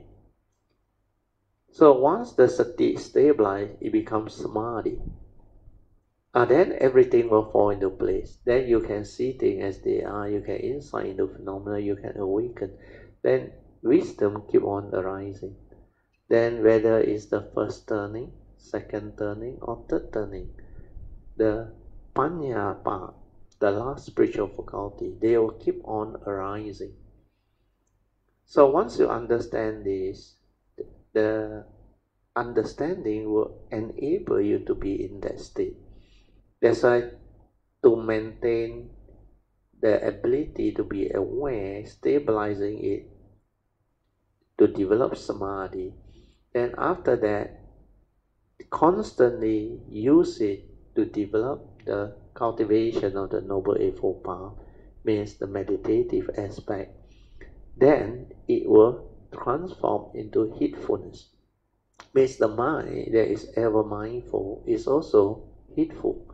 Heedful in the sense that is ever mindful, constantly meditating, means constantly in that state of sati or awareness, direct seeing, to live life, to observe, to insight into phenomena, to awaken, to understand what is going on. So this silent observation or the awareness-based tranquil mind, which is the meditative mind, can actually develop a lot of understanding. That's why finally you will come to understand clearly who are we, what are we, and how we function as a human being, and how through our senses we actually stir our mind, create all the movement, activity, sankhara. So this observation is what we call sati, mindfulness. But you don't observe and comment, no. Then you are gone already. You will deviate already. You don't go and reason, comment, or kepo, they say. Go and stir your mind and acting and all those things. You just be a silent observer. Silent, what they call, you just silently stay in that state of awareness. I would use that word. Because when you use the word observer, it's like somebody observing, then the thought will start to come out. So that silent awareness nature is not a being, always remember. That one cannot come out and live life. But that one create thinking very fast. That's why I always warn you all not to allow this movement to become habitual. Because that thinking is a habitual tendency. From the awareness nature is just come out. Unless you have stabilized that training to be aware, then you know that nature is that nature. And that nature is not a being, it cannot come and live, but it's capable of being aware. Just like that. It's not the mundane mind. It's the creation from that nature that creates the mundane mind. So our purpose as a cultivator is to be in that state of awareness, to observe, to see how it come out and create through the sankhara activity, through the emotion. And once you observe and see those clearly, then retrospectively you will know how to reverse all those wrong thought, wrong view, and wrong understanding that condition all this movement. And that's how we straighten our view, free our mind, and enable us to function with wisdom. No more from that habitual tendency, no more from memory. So that way of living life is using the Dhamma wisdom. That's why Yoniso Manasikara, or what we call wisdom at the moment of sense experience. So all of cultivation, finally, when you develop it correctly, you will develop this understanding. It's from mindfulness, awareness, we develop the understanding. Without that silent mind to observe, we cannot. That's why the thought will trigger off the analysis, the reasoning. Not to say analysis and reasoning is of not much use or no use. It has its function and purpose. We are thinking is more for technological understanding, technical knowledge. when you use the thought to try to understand a psychological problem, to develop a solution to a psychological problem, you can't. Because thought is limited. Thought is constrained by its egoic nature, the content of consciousness. So without the pure awareness, you cannot see the totality, the whole of it. Then you cannot actually understand Sakayaditi. So the egoic mind that actually traps itself in the thought process, you cannot see. When you cannot see, then you cannot understand what thought is. That's why Krishnamurti saw all this. That's why he can explain to you why he said thought is limited. Thought is not whole. That thought divide and create all this duality movement. So thought has its purpose in life. So you must put it in its proper place. For mechanical thing, for developing knowledge and understanding, technology, all those things, IT thing, all things, you can use thought. Thought is the best instrument for that. But when it comes to developing wisdom, psychological understanding to free the mind, you cannot use thought. The thought itself limits itself. To realize the awareness which is beyond thought, to realize the wisdom to free, you need the instrument that is beyond thought, beyond mind. And that instrument is awareness. Yet that is the one that creates the thought. It existed before thought. And that is the first thing to come out from our pure nature, our source, or our Buddha nature, or true nature. From there, the source, the first to come out is our pure awareness state. And that one is with all living beings. Every living being, not only human being, they have that nature inside. So to realize that nature is to realize the primordial awareness nature before the arising of thought. And then you see how the creation come about, how it actually created all this mundane mind, and from the mundane mind, how through the senses it projects itself into the phenomenal world of consciousness. That is what we call life, existence, and all those things. So that movement, if you can see it in the meditative silence, then you will understand the teaching. Because from that silent mind, all the teaching come to be. Okay, Maya? Yeah, right. Thank you so much.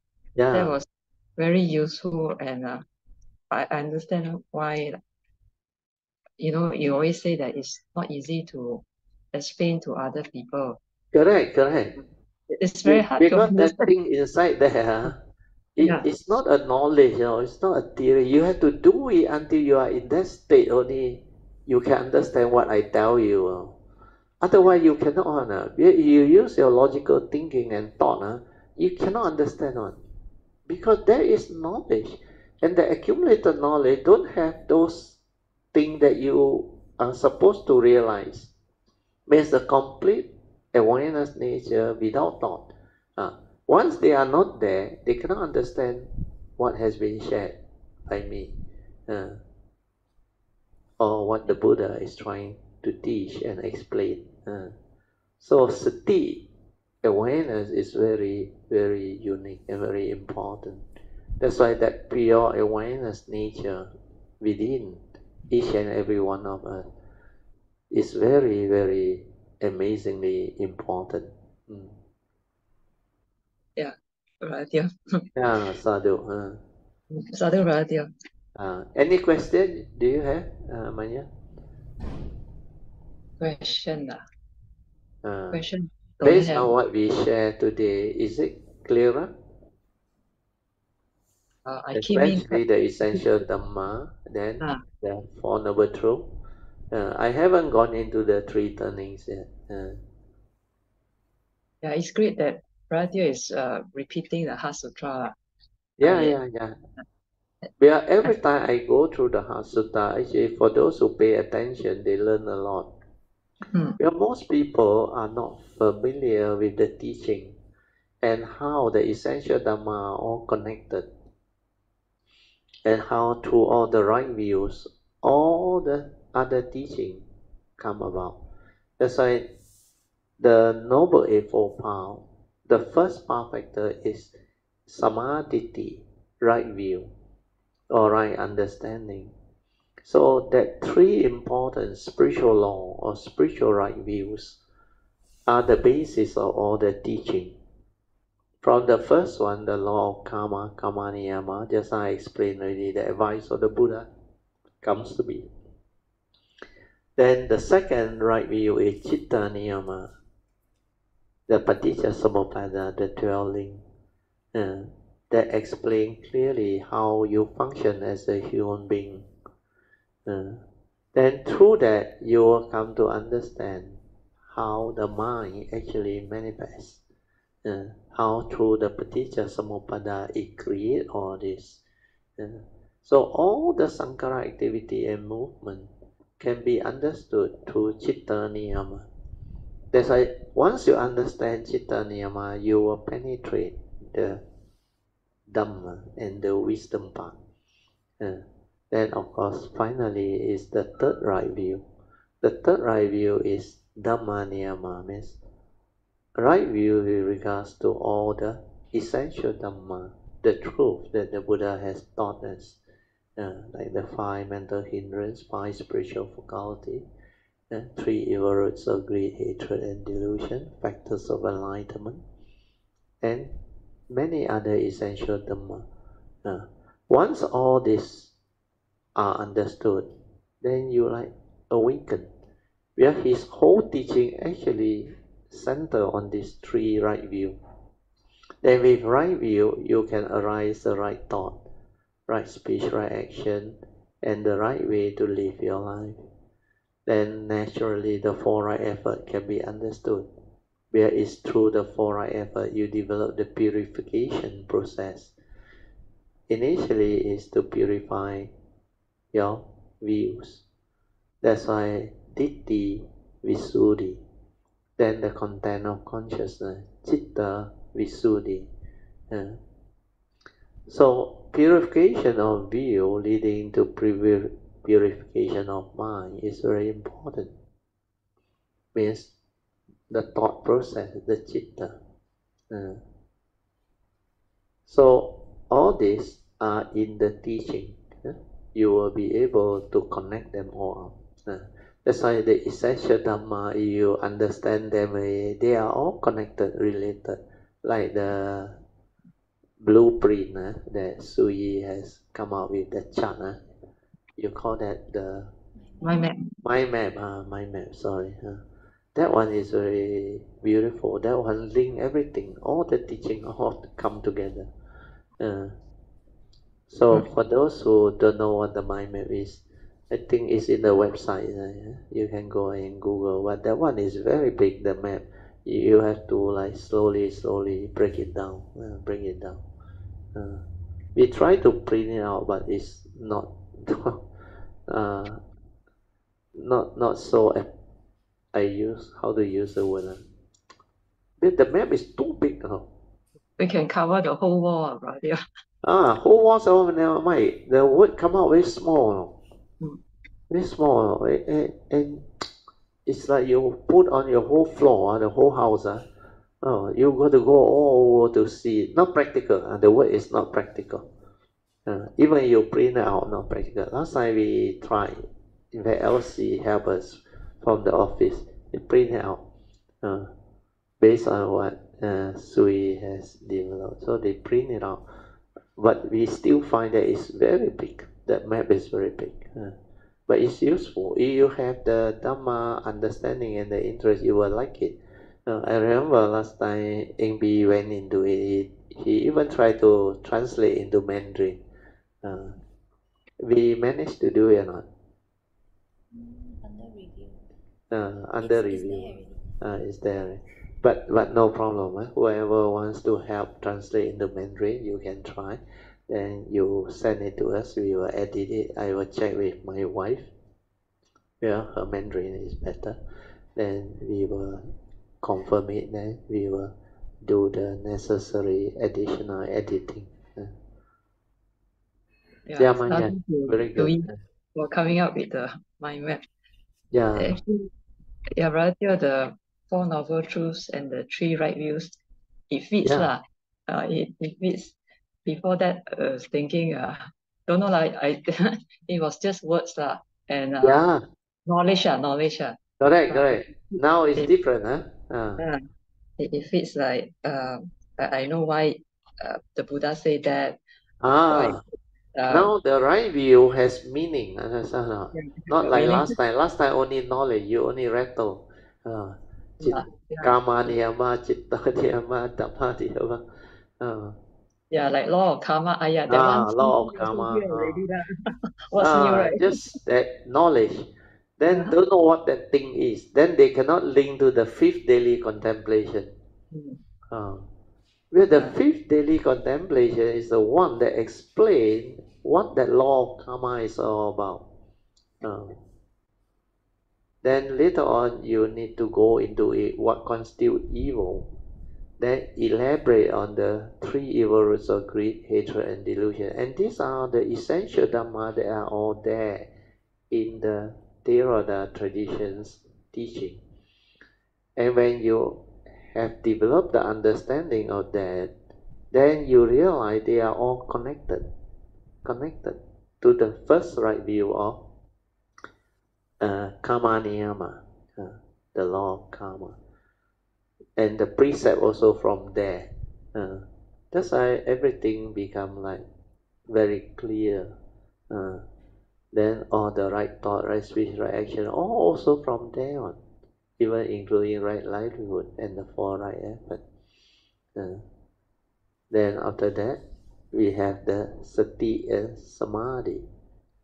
That one also spin off all the mindfulness and awareness teaching, like the 7 factors of enlightenment, the spiritual faculty, the 4 foundation of mindfulness. So all these are related to mindfulness. Then the contemplation type of essential Dhamma also there.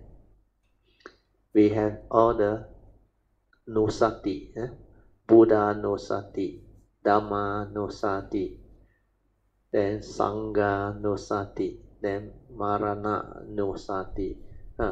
All these are the contemplation, the second turning wisdom one. That's why you need to reflect on them, contemplate on them, inquire into them. And all the teaching, they are all related. Ability to understand will lead to the ability to connect them. Then when you can connect them, means your understanding has stabilized. Then like Mun Yuen just now say, now it like more meaningful already.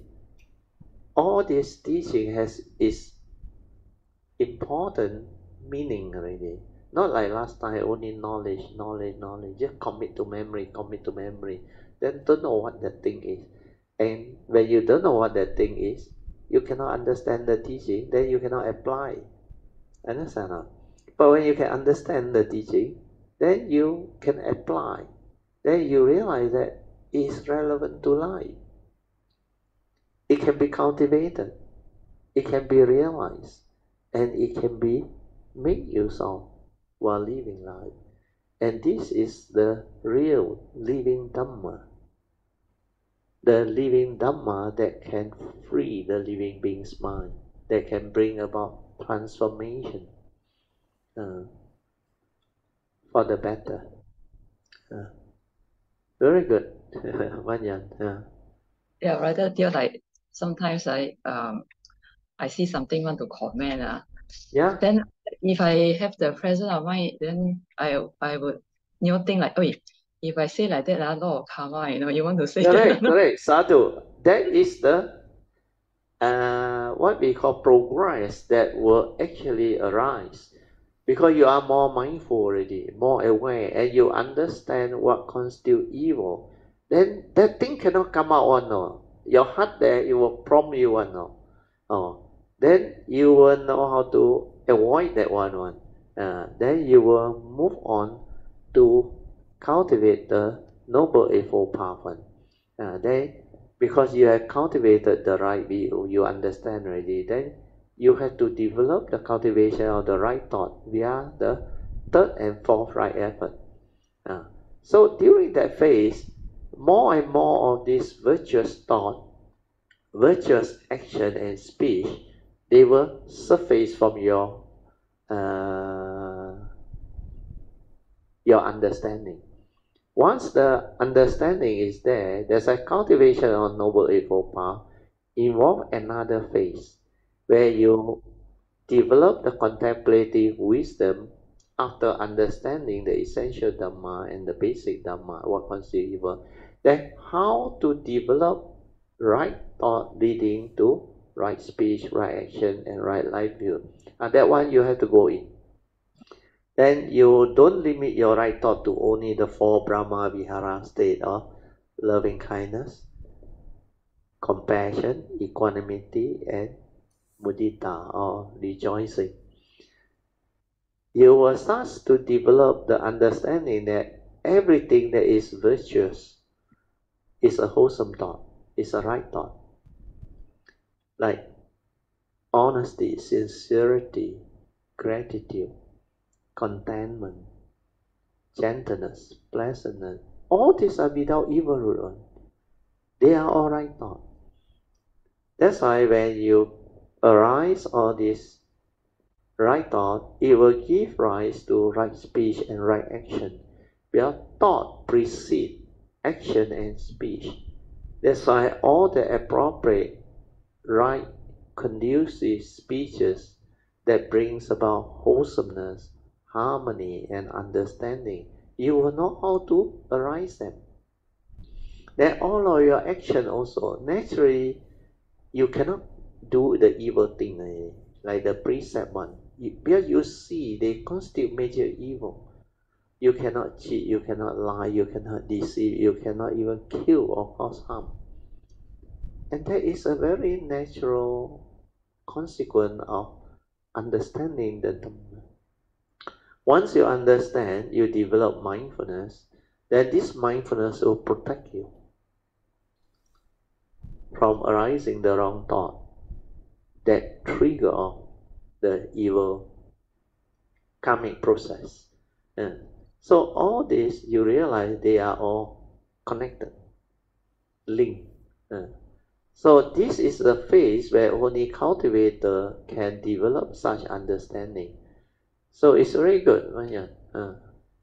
Sadhu. Yeah, right. You're correct. Before that, like, don't want to say something because you know it. They say it's bad, but once you have the understanding, It's different, yeah. Different, you know why you don't want to say it. Correct. Because the Because understanding is behind. No more like last time. Last time, most people go by habitual tendency, It straight away come out, understand? Those words. It's so habitual, like mechanical. It's just pop, pop, pop, come out. But once you have the cultivation, the Dhamma understanding, that yoni so manasikara will prompt you, this one will lead to negativity of karma.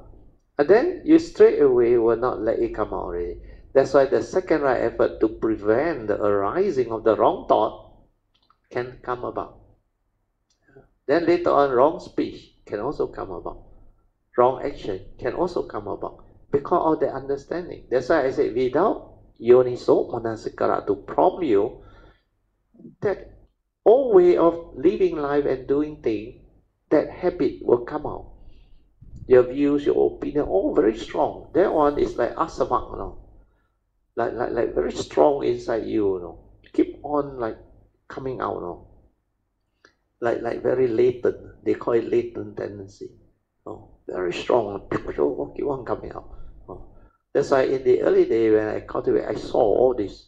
Then I realized when I was in the uni, college day, I sing all those college songs, the dirty song, until so habitual, and somehow got the 3 criteria, somanasa sahagatang, full of joy and happiness. That's spontaneous, no need to teach, because, and you do with joy, That's why that one also become negative. Likewise, the 3 criteria for the highest merits, you do it with the 3 things. But you do it for negative thing with the 3 things, it also considered the high. So that one I realized very difficult to root out. It took me a while. Then every time I hear of the college song or what, then that memory will trigger all. Then that movement of habitual tendency is there. It's like inside there start to sing already. Then I realized it took me quite a while to root that one out, because all these are the conditioning, the habitual tendency, the belief system, and we do it so often until it become a part of you. And to reverse that, to straighten that view and root it out, took me quite a while. I remember after 1989 only, I can really root it out. Well, before that, no way. Like I told you all, last time I like to play mahjong with my classmates and all things, even like badminton or what. You play until like it's part of your life, you really love that sports. You really love that game, and it's like a passion, But then after 1989, very funny one, You can ask my wife. I just stopped playing mahjong. Then I also can hang out my racket on. Of course, sometimes I still take it out and just check my stroke and swing and exercise a bit. That one once a while I still do. But those things happen to me. After 1989, when I developed the understanding, I just stopped. You cannot say, I don't want to play mahjong with my classmate. I don't want to play badminton. How can I just stop like that? And I myself, inside my heart also, I felt strange. How come like that one? Suddenly I just stop. I don't need to do all those things. It's nothing to do with guilt or what. That this is wrong here. Nothing to do with that one. That form and mind that has that understanding suddenly like see no meaning in doing all those things already. Then whether I do or I don't do, no different. Especially the mahjong thing, because sometimes I want to test, I want to find out how come like that. So I thought I lost interest, I lost the skill. But when I was back in Alostar, where sometimes my brother, sister, they all still play. Then I will go to the mahjong table there. I will still go ulu the card. I realize the skill are all still there. I can still know the card and all those things. But the interest is no more, not like last time. Right? Last time you can really go into it like it's your passion. You like it so much. Anytime people call, that time I will just go, unless my wife or whatever, there are other things, then I won't. Otherwise, I will try to go. But later on, after that year, stop completely. That's why wisdom is very different. It will transform you and it will really change you completely. You become like completely different. So once you go through the cultivation, you yourself transform, you will know one. And people can see it. People who are close to you, they realize you are different. So very good. Manya, you brought up a good condition today to share all this. I can understand what Brother Teo is trying to say. You can understand already. That's why. The cultivator will understand what I share. And Brother Teo, the other thing is that once Brother Teo say one of the, I don't know what the, but good thing is, having not a lot of duties. That is a blessing. Duty. Yeah. Yes. So lately I thought why I want to do so many Retire. things. I don't know. Maybe I was still at 55 lah. I think I can still manage. But Yeah, no problem. Because you can continue to work. Continue uh, to work. Don't have to retire so early. Because while you are working, you can still cultivate. In fact, the best phase is while you are working. That's why that time I remember before 1989. That time I was at the peak of my career. I love my career so much. Then when I go through that career path, then I develop the cultivation. Then I realize I can have a family. I can be even working as a career personnel or civil engineer, and I can develop the cultivation simultaneously. No problem at all. Then after 89, I remember I became so different. I want to come out and test myself, to find out what actually makes me different after this understanding of. Then the condition arises. Then I came up and I tested myself. I joined the private sector. Then I told you how I saw my mind transform. Uh, then how from there onward, when the actual collapse of the Monday mind happened, then another phase surfaced. Then I continue to transform and become different again. Then I see life differently. That's why after 89, I continue to work for another 11 years now. I retired in the year 2001, Labor Day, I remember. So another 12 years, 89, 12 years. I worked for another 12 years before I really retire. Because the condition arise, then that time I say, enough. Because after that, actually, I haven't come out to share yet. 2001. I only come out to share 3 years later, 2004, when Yun Chan came to me. So, how long you want to work, Man Yuan, depend on your understanding. You can continue, no harm. But a few duty one is correct. That one is useful. When you work, you must work smart. Understand? Means yeah. work with wisdom and understanding. You don't go and like when they dump to you a lot of work, you don't go and take everything. You have to be aware, mindful that you already so senior. Understand? You have to delegate your work. You delegate. Then whatever that is given to you, you just do it as an understanding that this is work within office hour. You are not interested in further promotion and all things. No point, and just tell them, for you, you need to actually take this easy. Because as you reach the age beyond 50, I think your boss also will not give you more duty unless you are the one that aim high and want to be promoted and all those things. Otherwise, I think they will understand you. Then you just like stay in that job.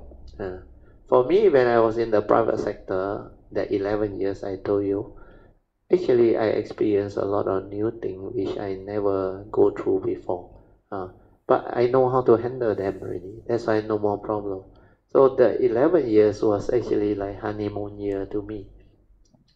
I was paid good salary, and I got to actually uh, go through that phase with a lot of joy and understanding. That's why I understand the third phase of Dhamma, Pativeda, very well after that. Then when 3 years later, 2004, when Yunjan came, then only my Dhamma sharing and teaching start. Then that one took me on another phase again. So that's how all this become possible. Okay, I think we have to end already. Yeah, I heard the alarm. So anyway, we rejoice with Manya's good condition and sharing that brings about all this understanding. Let us rejoice. Sadhu, sadhu, sadhu. Okay, now we will do the sharing of merits, transfer of merit, then we will end the whole Zoom session.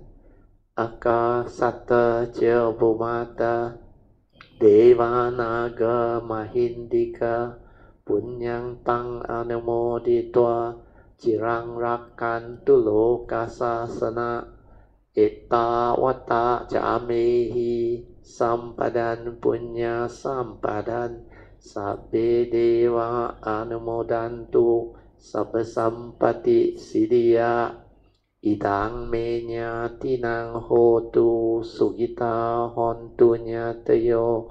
Idang menya tinang hotu sugita hontu nyatayo. Idang menya tinang hotu sugita hontu nyatayo. Devo asatu kalena sasa sampati hetoja. Vito bhavatu loko cha raja bhavatu dhammiko.